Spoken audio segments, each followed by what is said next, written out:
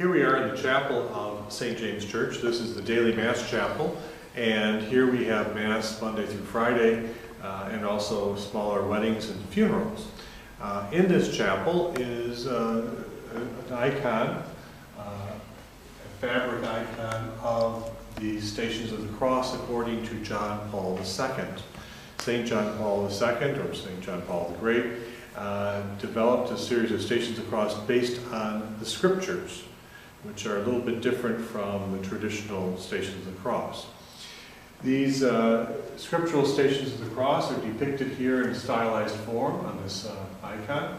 You see here at the beginning, Jesus' agony in the garden. Okay, he's kneeling, asking God to take away the cup from him. Of course, God does not do that. Jesus then proceeds to go on to follow his path towards crucifixion. The next icon here shows Judas kissing Jesus, the kiss of betrayal. We have here Jesus standing in front of Pilate, who is judging him and condemning him to death. We then have Jesus here, or I should say Peter, denying Jesus 3 times, and this cock or rooster is crowing 3 times, reminding Peter that Jesus predicted that he would condemn him or deny him 3 times before the cock crowed. Here we have Pilate washing his hands after he condemns Jesus and says basically to the people of God that the blood of Jesus is on your hands. Here we have Jesus being scourged. You see he's been crowned with thorns. He's being whipped by a soldier.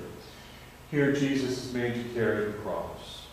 Okay? Here we have Jesus carrying the cross and being helped by Simon of Cyrene.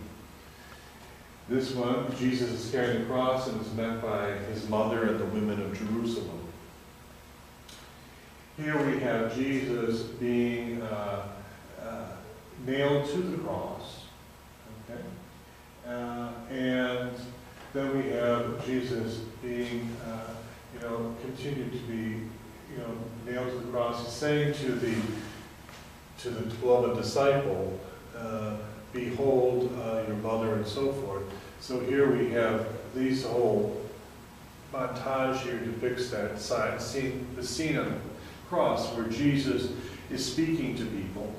And here we see Jesus' mother Mary and John the Apostle, the beloved disciple, near him. And here we have Jesus dying on the cross, and then finally Jesus being laid in the tomb.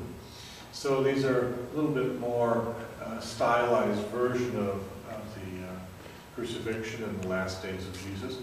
This is a very nice print that used to hang in the Archbishop's Chapel here in Detroit, and when there was a renovation was being done, it was given to us, and we keep it here as a reminder of the Stations of the Cross according to John Paul II, scriptural Stations of the Cross. So if you're visiting St. James and you wish to do a Station of the Cross, you may either use the traditional ones, which are in the main part of the church, or the ones of John Paul II here in the daily Mass chapel.